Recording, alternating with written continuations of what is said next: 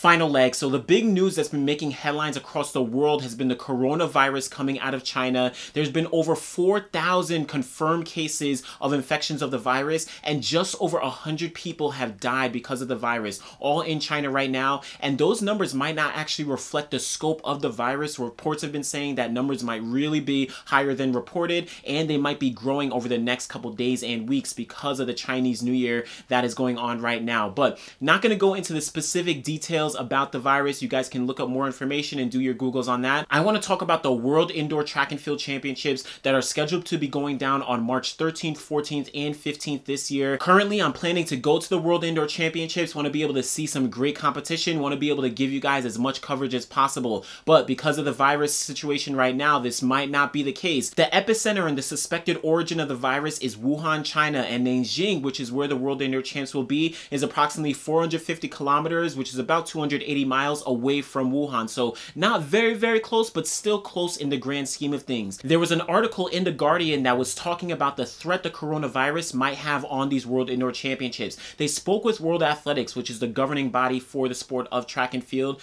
The World Athletics said they are in close discussions with the World Health Organization as well as individual federations and monitoring the situation carefully, but no decision has been made and they are still preparing to host the event. So again, the World Champs are on March 13th to the 15th, so just about 6 weeks, just over 6 weeks away to go. So still a lot can change, but we can't make clear predictions. They're saying that the numbers of infections and potential deaths is still rising. We can't predict what's going to be happening. It may get worse, it may get better, not really sure. But a lot of other athletics events in the region have been making decisions, making game time decisions based on the virus right now. The Asian Athletics Association were scheduled to host the Asian Indoor Track and Field Championships on February 12th and 13th in Hangzhou, China, which is just about 560 kilometers, about 350 miles away from Wuhan. So actually even farther away from Wuhan than Nanjing is. But their games are going to be coming up a lot closer. It's just about 3 weeks away to those games. So they chose to make a game day decision and actually cancel the championships because of the coronavirus.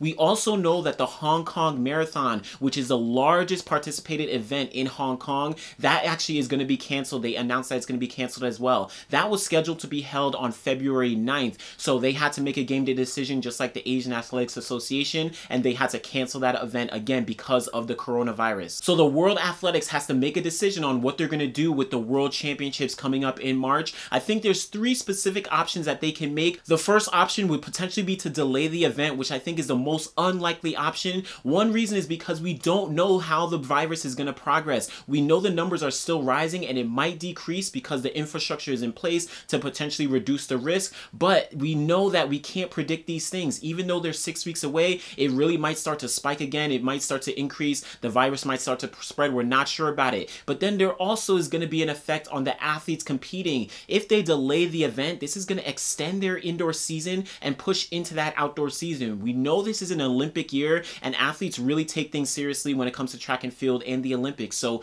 pushing it later on past the original date is going to push into when they want to open their outdoor seasons, push closer to the Olympic trials, and then of course push closer to Olympics. A lot of athletes want to make sure that they're primed and ready. They're going to be recovering after the indoor season going into outdoors. Of course, you know, some athletes are not even competing indoors, so definitely can't delay the event. Probably the most unlikely option for them. The second option, in my opinion, is to move to a completely different city, a completely different country outside of China. Of course, this would present a lot of logistical issues. They would have to find a city that's capable of hosting a World Indoor Championships. They would have to find a city that has a venue that's viable. Not many countries, not many cities have indoor 200-meter bank tracks that can facilitate not only athletes, but also coaches, media, potential fans. And thinking of the fans and the athletes, all the influx of people coming into the city, they have to be able to accommodate transportation, hotels, all those various factors will come into play if a new city is coming in. And like I said, with the venue, a lot of these venues don't host permanent indoor tracks. Some of them build the tracks for the indoor seasons or even just for specific meets, and then they break them down and have that venue used for other events. So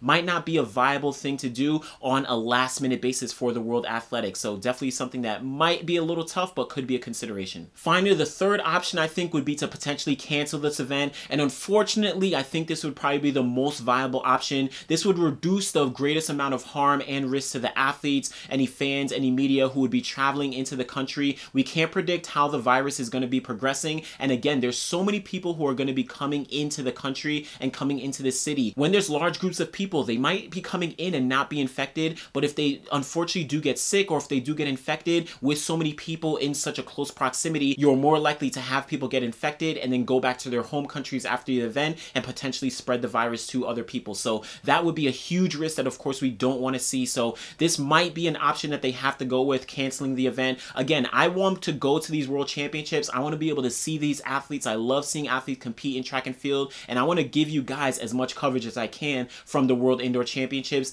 But if there's so much of a risk, if this coronavirus is threatening the potential stability and potential health of the athletes and the participants, then it might be something that they have to cancel, making a game day decision. So give me your guys' opinion. What do you think would be the best option for the World Athletics to make in response to the coronavirus in terms of the World Indoor Championships? Should they cancel the event? Should they move it? Should they delay it? What do you think they should do? All right, leave your comment below. Let me know what your guys' opinion is. Like the video. Make sure you guys subscribe to the channel. Check out the last couple videos I did. I recapped the NCAA weekend as well as the New Balance Indoor Grand Prix. And we're going to be back next weekend to recap the great highlights from the weekend. So again, keep tuning in and we'll be back again next video. Thanks.